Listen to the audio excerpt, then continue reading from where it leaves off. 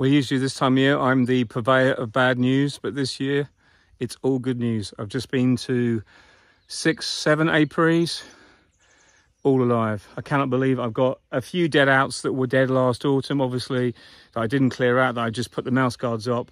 But this apiary, for example, every single one alive. So if we have a big crop this year, it's going to be massive if everything works out well. But really, really pleased. It's taken a long time and a lot of investment last year after the Asian hornet the year before, 2022, to recover in 2023, to come out of the winter with everything right. I know there'll be some that go between now and then, and I'm not counting my chickens before the eggs have hatched, as we say. But it's looking pretty good. I'm really pleased.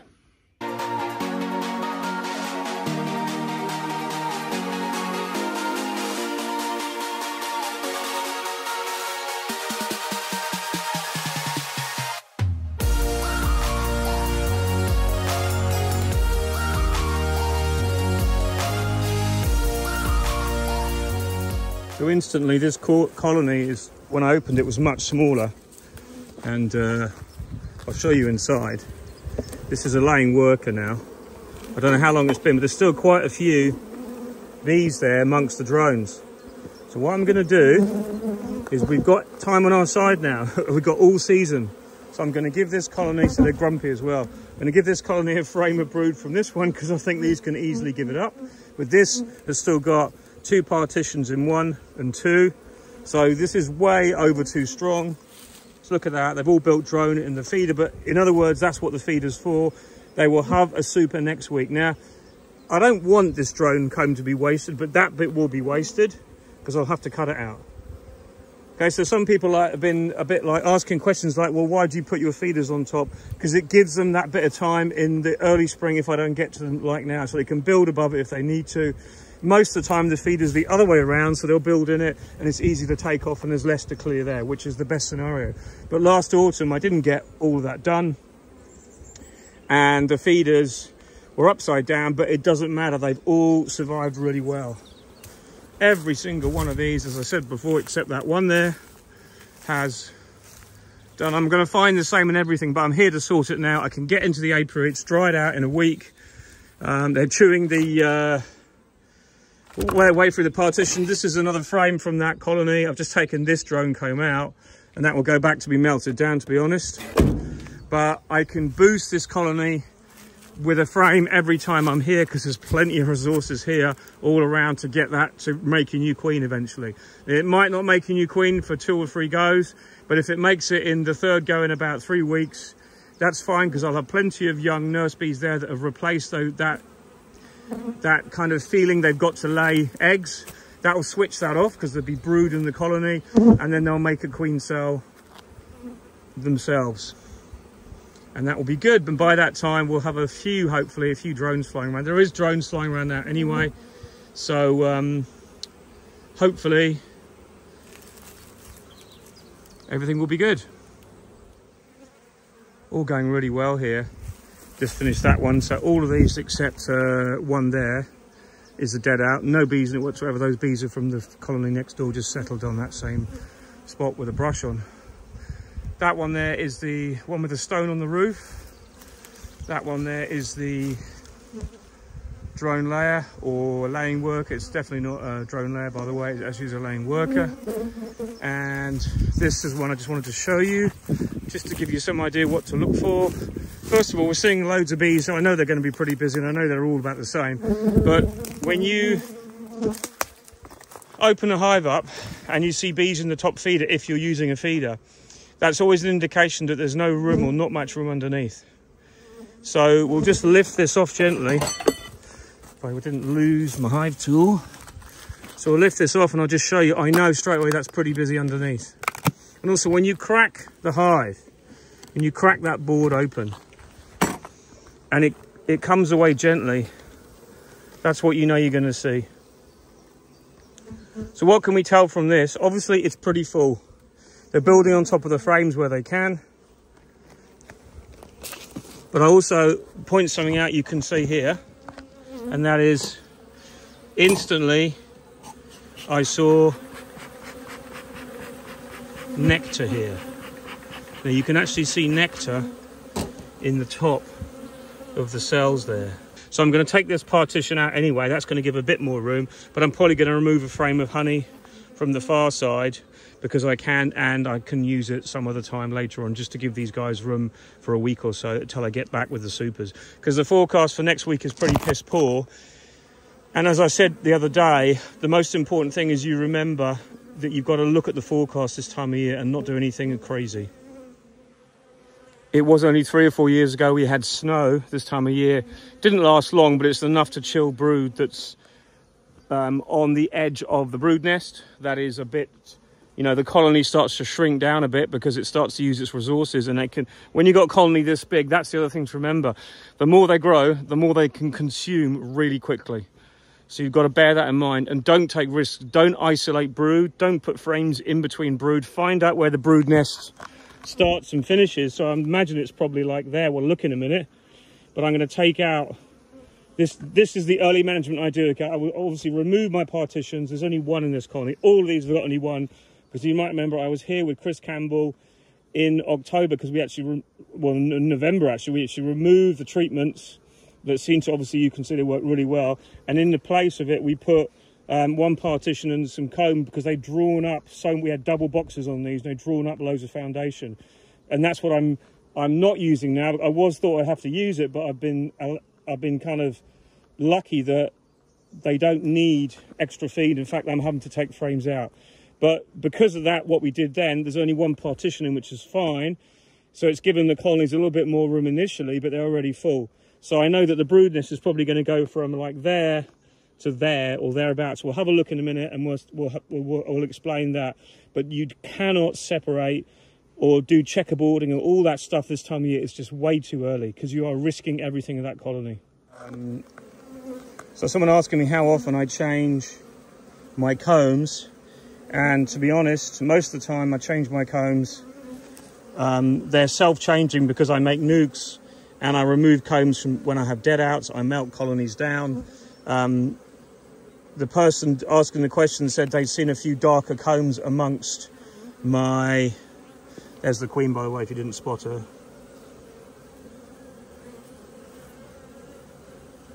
Someone was asking, and they said there was a few darker combs amongst my colonies.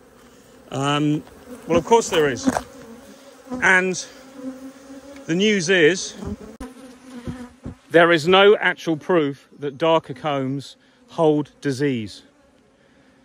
And you can look it up if you want, but everybody says we feel it's better to change those combs and rejuvenate that wax, because normally in the wild, colonies would swarm, some of the nests would die, some of the colonies wouldn't be re-inhabited, they'd be eaten out by wax moth.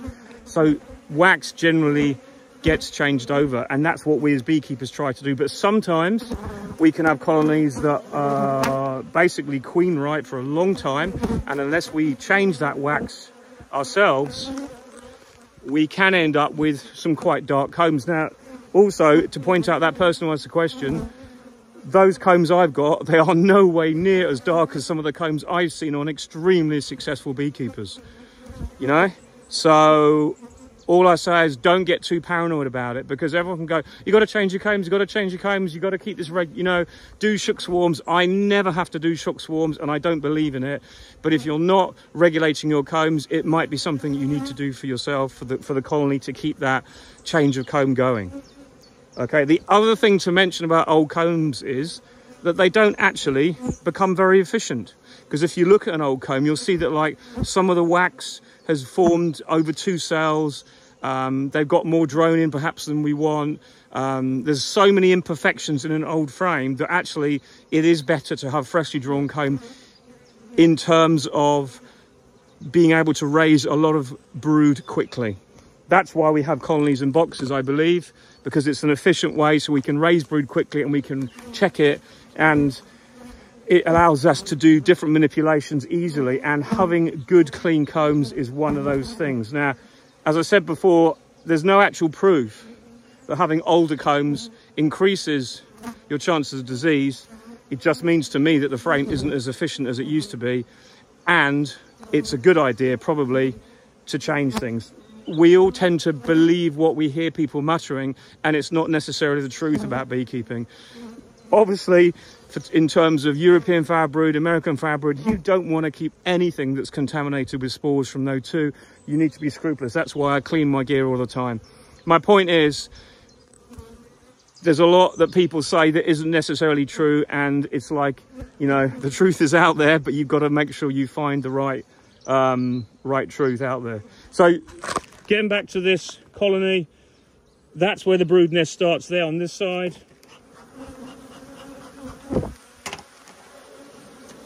That's where the brood nest starts there. So 1, 2, 3, 4, 5, 6 frames of brood, and bees putting honey into store. I mean, this is a really old, cranky old frame, but it's still got some brood on as well, and pollen and everything. So I'm going to have to put this back in the colony. I don't want to lose this brood, but it's a bit of an odd shaped frame, and I'll probably rotate it next time. It's got drone in it as well, that side. It's actually got a queen cell in it there that I need to have a look at, but I think that's an old one. That kind of thing. One of them odd ones, but I'll look at that in a minute.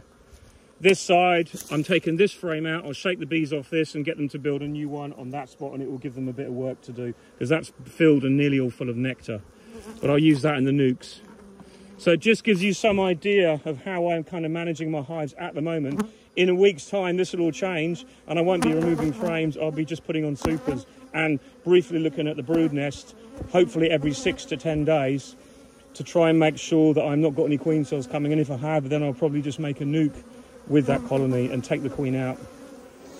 2 frames are actually a little bit drawn up. You can see the edges have been sewn in last year, but this will give this colony something to work on. It'll depressurize it for a few days while they build those combs out, and I'll come back next week and there'll be the most beautiful white combs built there, even if they don't get any more flight. And if it rains tomorrow, there is a front coming in, you see, to change all this to colder weather, which I talked about at the beginning of the week. So with that in mind, getting in to put supers on isn't urgent, but I don't want to leave this any longer. I want the bees to feel they've got space, and with a colony this big, it doesn't matter if they have a bit of space extra, because what it means is they will be looking and starting to clean out, comb, and looking to expand their nest still, even if it's pissing with rain. So that is something to bear in mind. I find that's what works for me. It might just be my area, but I find that once you get this initial growth, they just don't stop no matter what. So you've just got to hope you get a bit of shit weather for a while, just to calm things down, and then buy you a little bit of time if you're behind. And we're always behind. I've got to the point now where I don't do demurrays. I don't do things like artificial swarms, because to me that takes too much power out of the colony. Demurrays I don't do because I haven't got enough brood boxes to put a second floor on, and the amount of equipment I'd need to do that for the Dayton is absolutely enormous.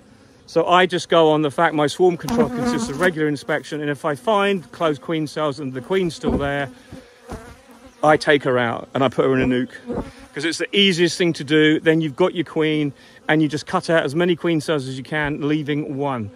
And often you'll see me going through the hedge because I've cut all the queen cells out and realised there was none more in the other part of the colony. All good. That was just a little look at what I'm doing.